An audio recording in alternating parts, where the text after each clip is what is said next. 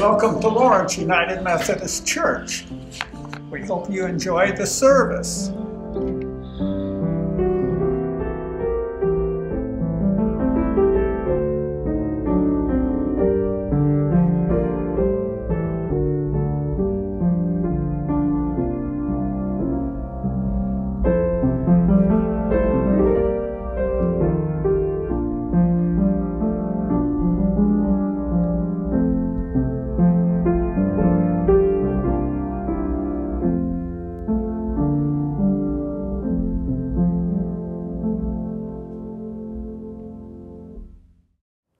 Hey, good morning. I am so excited to be here with you today. And when I came in for worship this morning, there was a poster that greeted me here. And it was just a poster encouraging me and thanking me, as well as posters for the rest of our media team, the worship team, and many others.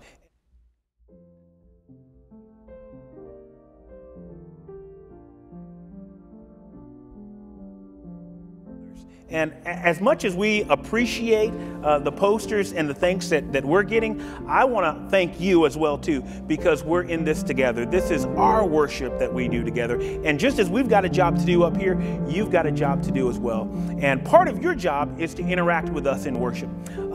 Those of you who are on Facebook with us, Facebook only will give this information out to about 10% of the friends that you have. But the way that we increase that number is by clicking the share button and clicking the like button. And if you haven't liked Lawrence United Methodist Church's page, please take the time to do that. Another way that you increase our ability to share God's love with other people is by writing in the comment section. So maybe during this worship service, just take the time to write out an amen or write a prayer request. And I'm going to give you a specific job to write something during the sermon.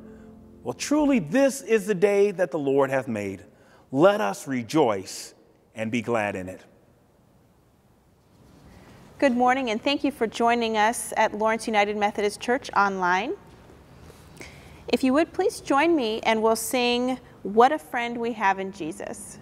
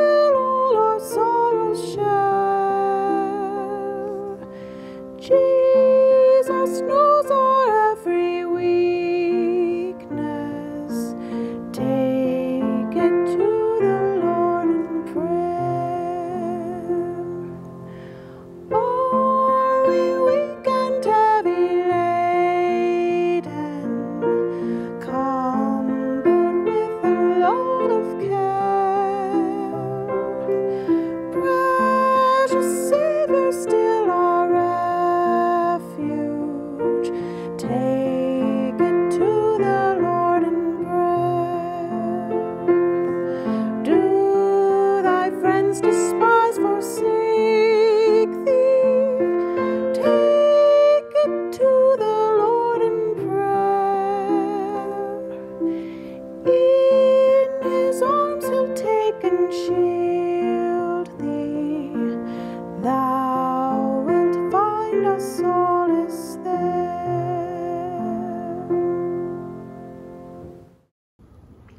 As we continue in our time of worship, let's join together in our mission statement. Even though we find ourselves separated during this season, we are still united in our love, our faith, and in the mission that God has given us as a church family. Lawrence United Methodist Church exists to make disciples of Jesus Christ for the transformation of the world by leading people to a personal relationship with Jesus Christ, inviting people to Christian fellowship, guiding people to become more like Jesus, helping people discover and share their God-given gifts, and taking the light of God to people in our community and the world. Amen.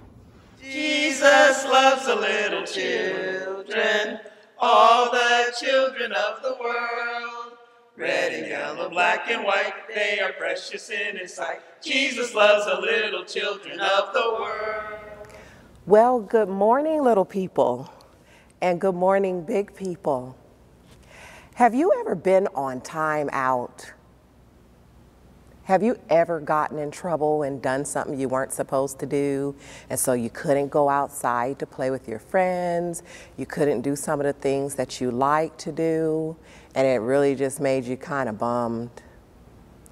Well, imagine being on time out and you didn't even do nothing. Wouldn't that be unfair?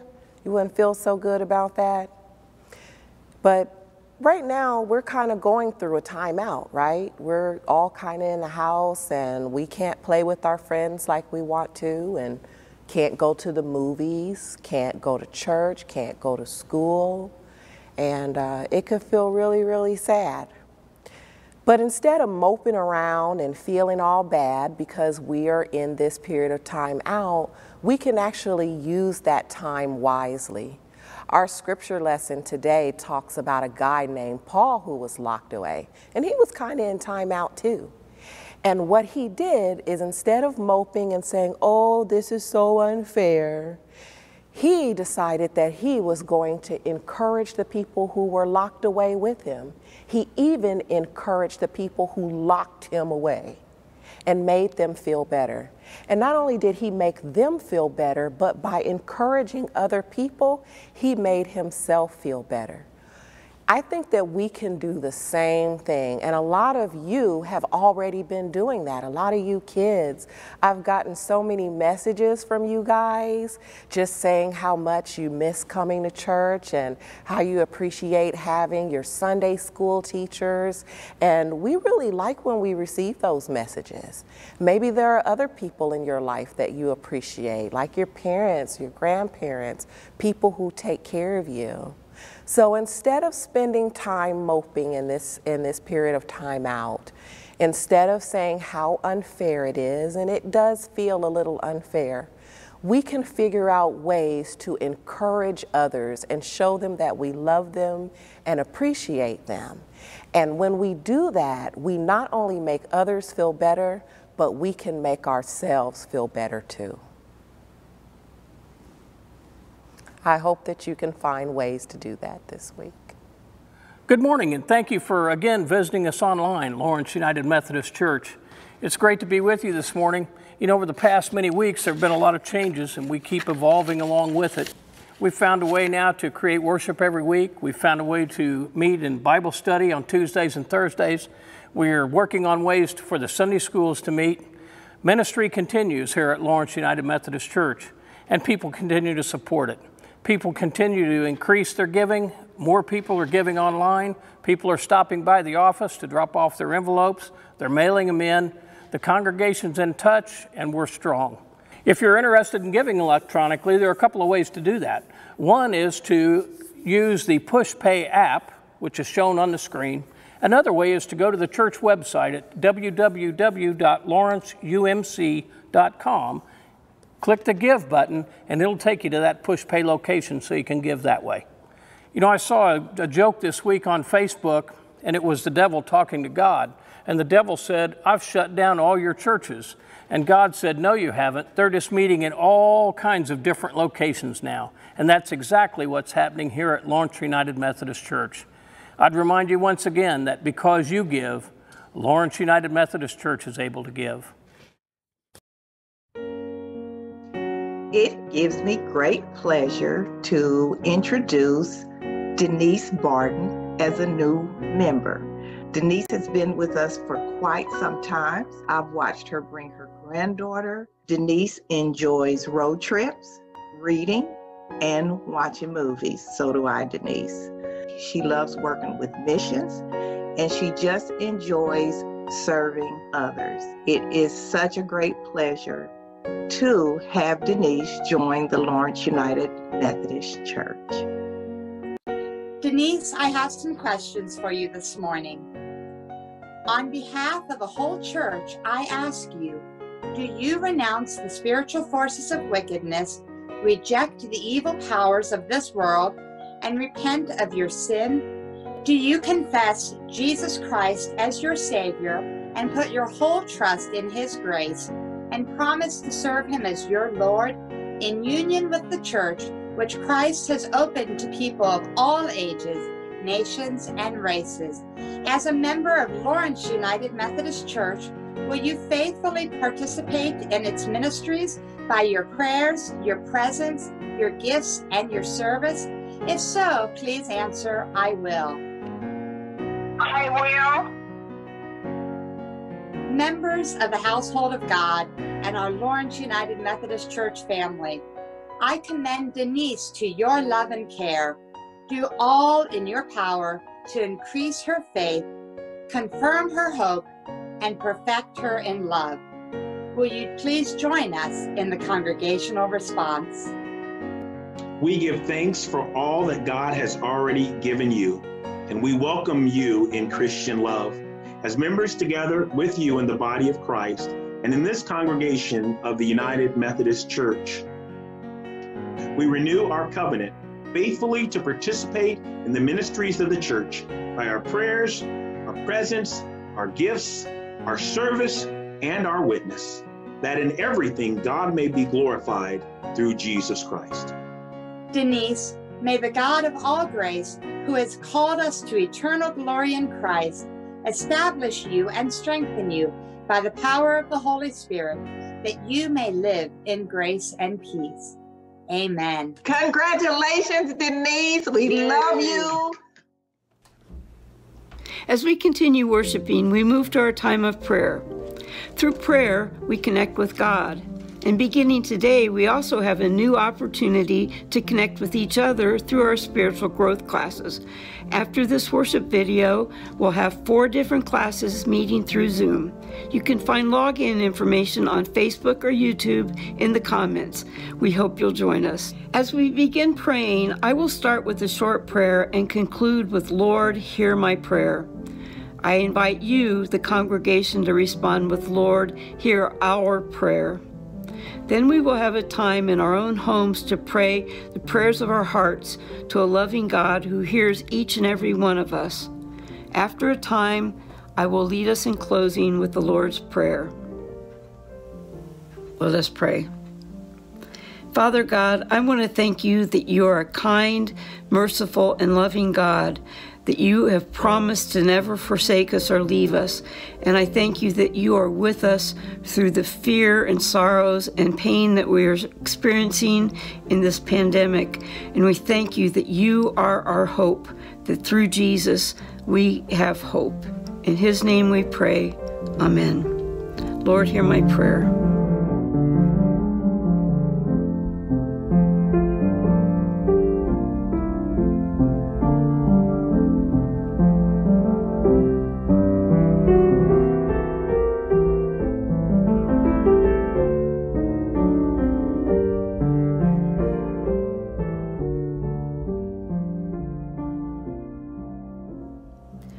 Let us close our time in prayer, praying the prayer that Jesus taught us to pray. Our Father, who art in heaven, hallowed be thy name. Thy kingdom come, thy will be done, on earth as it is in heaven. Give us this day our daily bread, and forgive us our trespasses as we forgive those who trespass against us. And lead us not into temptation, but deliver us from evil. For thine is the kingdom, and the power, and the glory, forever and ever. Amen. This morning's scripture comes from Paul's letter to the Philippians, the 1st chapter, beginning with the 1st verse. Paul and Timothy, servants of Christ Jesus, to all the saints in Christ Jesus who are at Philippi, with the bishops and deacons, grace to you and peace from God our Father and the Lord Jesus Christ. I thank my God in all my remembrance of you, always in every prayer of mine for you all, making my prayer with joy, thankful for your partnership in the gospel from the first day until now. And I am sure that he who began a good work in you will bring it to completion at the day of Jesus Christ. This is the word of the Lord. Thanks be to God.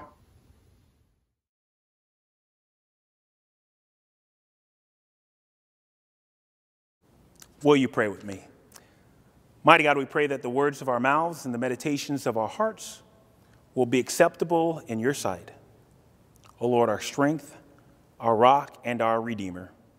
In Jesus' name we pray, and let us all say, amen. There were two young people that were going around the neighborhood, knocking door to door, inviting people to go to church with them. And they had a lot of great success, but when they got to this one house, it was obviously that the person didn't want to hear anything about it. The lady answered the door, and she said, I don't want to go to your church. And she said, don't ever come back here again. And she went to slam the door. Well, instead of slamming the door shut, though, the door sprung right back at her. So surprised, she grabs the door again. She slams it again, and one more time again, the door springs right back at her. Well, during our time of social distancing here, we've gotten kind of used to a few closed doors. Our school doors are closed. A lot of our work doors are closed. And our neighbors' doors are closed. Well, this Sunday I want to begin a new sermon series called House Arrest. That's what a lot of us are under, house arrest. And that's what the Apostle Paul was when he was in Rome. He was under house arrest. His movement was restricted. House arrest. He had fewer choices. House arrest. Not everyone could come and see him. And yet, I want to say this, is that the Apostle Paul, while under house arrest, not only did he just survive, he thrived. And I believe that the Apostle Paul had a message for the church. That's for the church at Philippi back then, and that's for us today, you and I, the church. And here's the message that I believe that Paul has for us. Your circumstances should not be the source which determines your joy. Can you say that with me? Your circumstance should not be the source which determines your joy. And instead, the source that determines your joy is your relationship with Jesus Christ, right? And as long as you've got that relationship with Jesus Christ, you can live at the penthouse or you can live in the outhouse, but you can do all things through Christ who strengthens you. So today what I want to do is I just want to remind you of a few things that we can be working on during our time of house arrest. I only got 2 points. The first point that I want to make is this. Remember the good. Will you say that with me? Remember the good. Many of us are shut behind closed doors with our families, and we're in tight quarters. And on the one hand, being in tight corners behind closed doors with your family can bring out the best. The opposite is that sometimes it can bring out the worst. And today we've got tempers that are rising, angry voices that are rising, and domestic violence that is rising. People are getting frustrated and forgetting the good. But let me share with you what Paul says to the church in Philippi. It says this in Philippians 1:3. I thank my God in all my remembrance of you. Paul hasn't forgotten what he loves about the church in Philippi. When Paul thinks back about the church, it gives him joy. When Paul thinks about the church, it puts a smile on his face. Now, let me ask you, is the reason why Paul feels so fondly when he remembers the church in Philippi because everything in the city of Philippi went great? No, not even close. When Paul and Silas got to Philippi, they were arrested and thrown in jail. but not before they were accosted by the town folk and they were stripped naked and beat with rods. I don't know about you, but if that happened to me at a place, I would not be feeling very fondly about them. There are a lot of people who are free physically, but mentally we're in chains because we hold on to a hurt that someone else has done to us and we don't let it go. We're shackled by it. We think to ourselves, I don't have a father who cares about me, or there's no one in my life who loves me, or I lost that job, or whatever it is that we hold on to so tightly that they become chains that hold us back and defeat us before we even get started. But Paul chooses to remember the good. Let me take a moment here and tell you about my mother. I love my mother. I have an awesome mother. But is my mother perfect? No. My mother burns the biscuits every single time she makes them. And yet I choose to remember the perfect things about my mother. And now guess what? Even the burnt biscuits become special in our relationship. You know what? I hope the same for you. I hope you have the ability to remember and see the best of people in your lives. But let me be clear. If you're suffering from domestic violence, I urge you to reach out and get help. Last week, Officer Breanne Leith was killed while responding to a domestic violence call. That call wasn't just for Officer Leith. That call was for all of us. It was a wake-up call for all of us. If you are in that kind of situation, get out and get to a safe place. Get the help and the resources that you need. But on the other hand, if you're just in this merry-go-round of frustration and verbal arguments and hurt feelings, I want to challenge you to remember the good. Remember why you fell in love with that person in the first place. Parents, I want to remind you to remember the good. Remember the feeling when you brought home that bundle of joy, right? Before they could walk, or before they could talk, and especially before they could talk back. Remember the good. And here's the reason why it's important for us to do that. Because God remembers us. It says this in Isaiah 49:15. Can a mother forget the baby at her breast and have no compassion on the child that she has borne? Though she may forget, I will not forget you. I'm thankful that God remembers me and not just my past sin. I'm thankful that God has redeemed my past and given me a newness of life. I told you I was going to give you a couple of jobs to do, so here's one of those jobs. I want you to take out your phones or your keypads right now, and I want you to type in something that you remember that others have done for you that's good. I'm going to take the time to do that right now myself. I'm going to type this in here. Hold on for just a second. Bear with me. They bought me cheesecake. So what's happened good in your life? Well, here's the second point that I'm making. Remember I said I've only got two. The first one is remember the good. Here's the second. Remember to encourage others. Can you say that with me? Remember to encourage others. It says this in Philippians 1:4-6.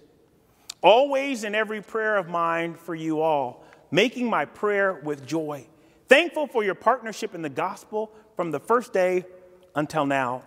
And I am sure that he who began a good work in you will bring it to completion at the day of Jesus Christ.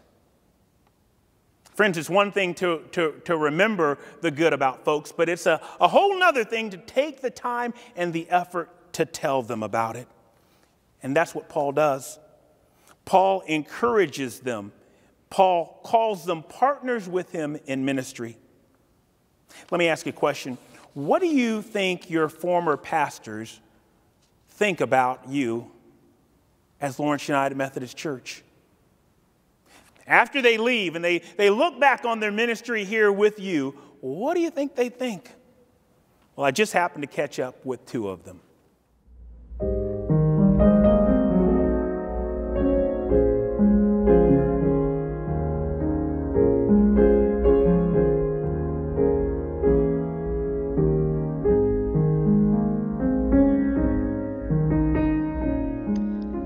Hello, Lawrence.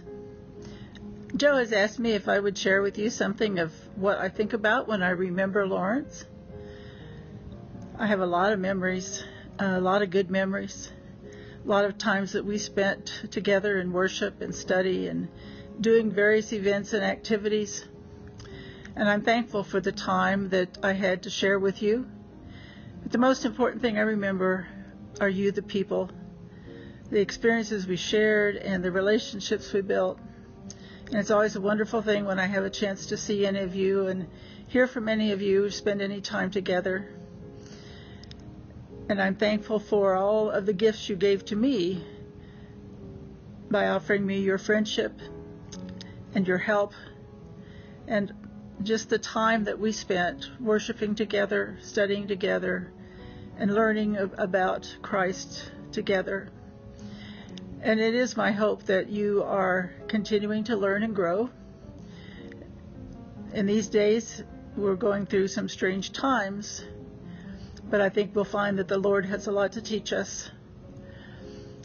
I thank you for all of the different ways that over the time that you have showed me your friendship. And I just think that's the most important gift we can give to anyone. The relationships we share with people are the most important thing in our lives. They have far more value than anything or any activity or anything else. It's the people that matter. The Apostle Paul knew that, as you heard from today's scripture, and I think we know that too. But again, I thank you for the time we spent together, and I just wish you grace and peace every day of your lives. And thank you.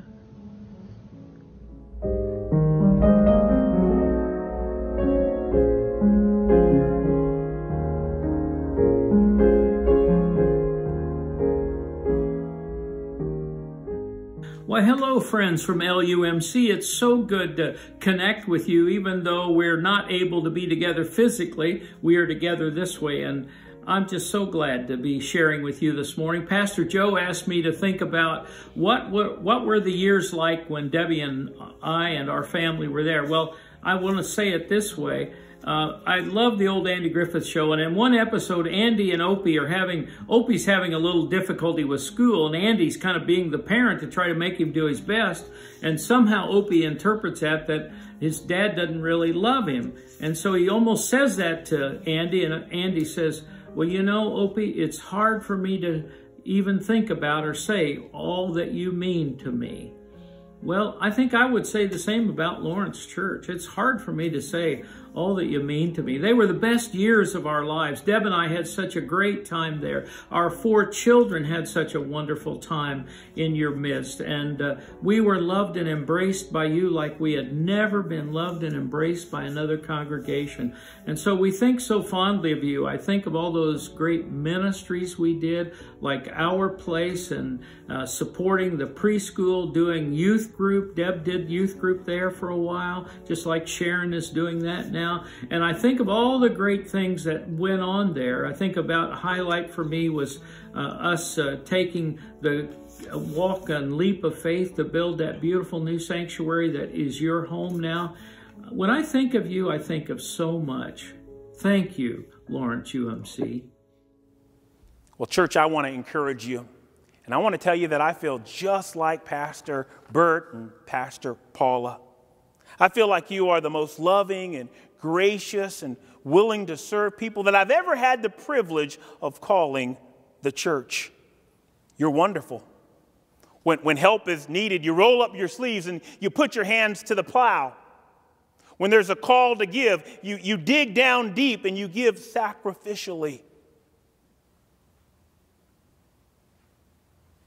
Can you believe that it's been 20 years since I got here? I thought about this earlier today. I arrived 20 years ago, a young, thin, black man married to a white wife with 2 mixed babies. And I remember someone said to me, now not everyone is certain if you might be the right person to represent the church. And then they said specifically, you got to watch out for a man by the name of Gene Vigus. Well, can I tell you something? They were exactly wrong. Exactly wrong. Gene Vigus turned out to be the most wonderful, the funniest, encouraging, and sharing man. He's not just a great parishioner, but he was a great friend to me. I used to mess with Gene Vigus every Sunday at church during the sermon. I would pick on him in some way during the sermon. He was the butt of every single one of my jokes, and he took it in stride. Well, one Sunday when Gene Vigus had gotten a little older and a little slower, I was preaching the sermon about time. And I had a huge clock up on the pulpit. And I did my normal thing in the midst of the sermon. I told my joke about Gene Vigus. And that Sunday, Gene Vigus stood up from the 3rd row. Right then and there, grabbed his walker and started coming forward. I had no idea of what to expect. Well, Gene Vigus comes all the way up, and then he gets to that clock, and he takes the minute hand and moves it all the way up to the top, and then he turns at me and he says, "Joe Johnson, your time is up." Well, the entire church erupts in laughter. I can't tell you anything else about my sermon that Sunday, and neither can anyone else who was here that Sunday at church. But what we all remember is an older man who took the time to get to know his pastor and to show the love of his church. Well, you know, as I think about that story, I think that it could have gone a different way. We could have gone into the situation thinking, well, you know what? He doesn't like me, and I don't like him. We could go into the situation looking for the worst. And you know what? I think that if we had, we would have found what we were looking for. So I think that's something that's true about us. We find what we're looking for. That's why Paul gives us these instructions. It says in Philippians 4:8, "Finally, brothers and sisters, whatever is true, whatever is noble, whatever is right, whatever is pure, whatever is lovely, whatever is admirable, if anything is excellent or praiseworthy, think about such things." When you encourage someone, you fill them with courage. When you encourage someone, you strengthen them. A mother encourages her child by the way that she talks to them, and they flourish. A father encourages his children by the time he spends with them, and they flourish. A husband and wife, they encourage one another by the love and the honor that they give to each other, and they flourish. Imagine what it meant to the early church, that church in Philippi, to be gathered together, probably in someone's house, as they read this letter that was sent from Paul the Apostle while he was under house arrest. One person is reading it, and he reads that Paul calls them partners with him in ministry. You are a partner, and your gift matters. You are a partner, and your testimony matters. You are a partner, and your faithfulness matters. You're a partner, and your prayers matter. Well, this letter was so encouraging to that early church. It was so important to them that they held on to this letter. They told it to their children and their children's children. And here we are today. We're gathered in our own homes, and we're under house arrest. But I want to encourage you, because you and I are partners together in the ministry with Christians around the world.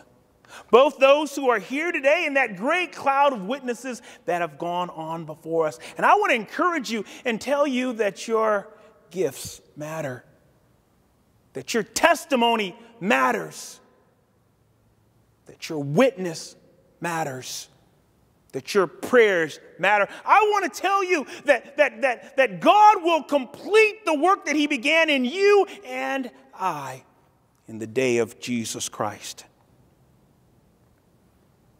I got one more assignment for you. Here's what I want you to do. Tonight, before you go to bed, I want you to pray with the family that's around you. Maybe there's some of you that are home alone right now. I want you to pick up the telephone and I want you to call someone and I want you to pray with them. But beyond just praying with them, I want you to thank God for them, and then I want you to say specifically what you thank God for about them. I want it to be a word of encouragement that inspires and lifts them up during this time. There was 2 young men that were traveling house to house and knocking on the doors and inviting people to church. Everything was going great till they got to this one house. The lady wanted nothing to do with it. She said, "No, I don't want to go to your church. Get out and stay out." She took the door and she goes to slam the door. But the door, instead of slamming it, flies right back at her. She grabs the door again and she tries to slam it again and it flies right back at her. Well, this time she grabs the door with both hands and she's about to really slam it, going to put her back into it. But right before she does, one of the young men says, "Excuse me, ma'am, but before you do that, maybe you should move your cat." Friends, just because a door slams in your face, it does not mean that God is through with you. You're under house arrest. But let me encourage you. God is still working out your best. Amen? Amen. Praise the Lord. This song simply says, encourage yourself, even in this time. Don't have to be depressed or dismayed. We know that God is still in control. Encourage yourself.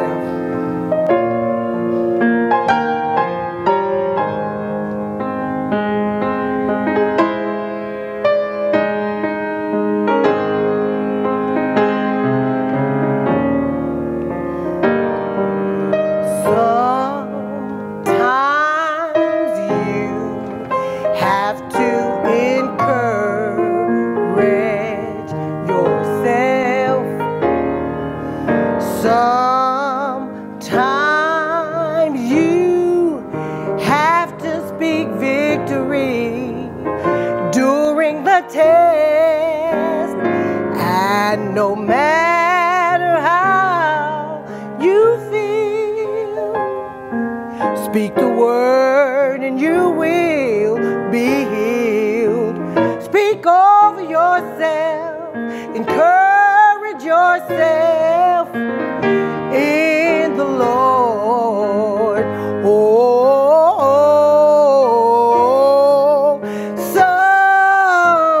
sometimes you have to speak a word over yourself. Depression is all around, but God is your present help. Well, the enemy, he creates walls, but remember giants, they do fall. Speak over yourself, encourage yourself in the Lord. Oh, as I minister to you, oh, I minister to myself.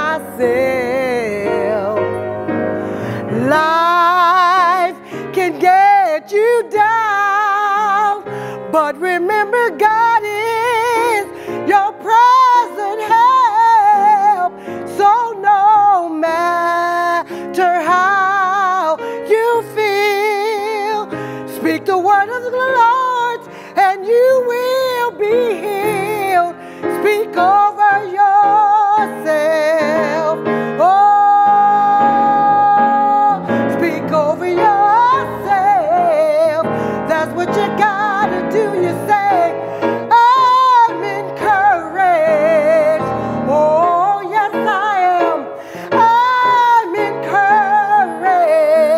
Oh, I'm encouraged.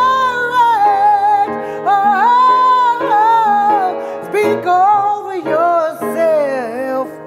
Encourage yourself in the Lord.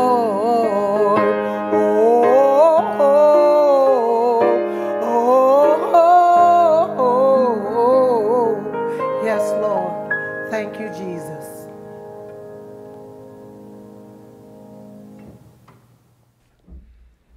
Hey, I want to thank you again for worshiping with us today at Lawrence United Methodist Church. And you know what? I just made the decision. I just decided something. I'm coming back next week. That's right. I just decided I'm going to come right back here and worship God again. And I hope you make that decision to join us again too. Please remember, wash your hands and say your prayers, because germs and Jesus are everywhere.